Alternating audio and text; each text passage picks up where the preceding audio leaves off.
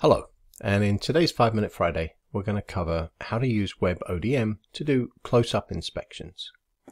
I've processed this map on WebODM using WebODM Lightning. The reason I used WebODM Lightning in this case was because there were too many images for my PC to process, and so I just offloaded it to the cloud. I have another video on that if you're interested. But I'm going to click on View Map. This is for the 2D map. We got two options, View Map and View 3D Model. So I'm going to start with View Map. And you get the standard orthomosaic view of this building. But let's say I wanted to inspect a piece of this building, let's say over here, right? You could obviously zoom in and you'll get a certain amount of detail, but it's not always great depending on how the orthomosaic was processed.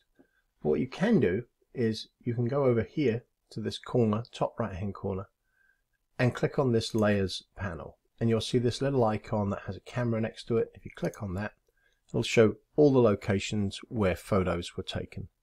And if you click on one of these photos, you'll get a little thumbnail so that you can check that this is actually the photo that you're interested in. And if you click on it again, it's going to go full screen and you'll be able to see exactly what this photo was in full detail.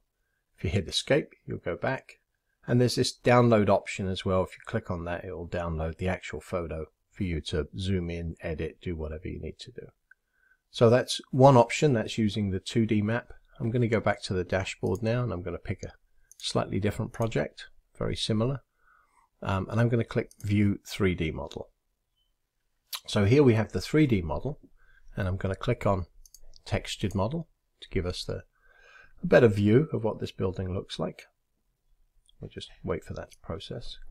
And then we can move around, zoom in, as you normally would. Let's say we wanted to inspect this section of this wall over here. Similar to before, slightly different way to do it, but if you come up here, click on Camera, click on Show Camera, it shows you all of these locations where cameras or where photos were taken.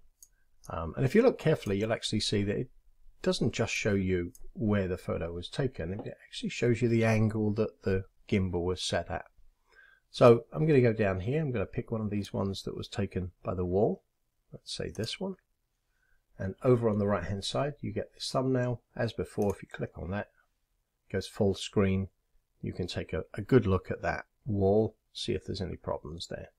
And once again, there's a download image option, so that if you want to download it and edit or send it to somebody, you can do that very easily. So that's it. That's the way that you can use this to help with your inspections of any buildings or anything like that. As usual, love to hear your comments, so feel free to leave a comment, and I'll see you in the next video.